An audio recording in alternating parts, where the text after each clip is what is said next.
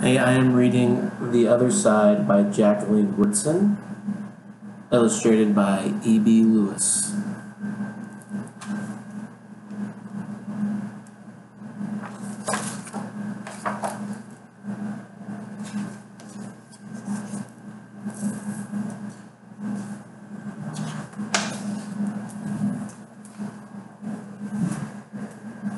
That summer, the fence that stretched through our town seemed bigger. We lived in a yellow house on one side of it. White people lived on the other side. And Mama said, "Don't climb over that fence when you play." She said it wasn't safe.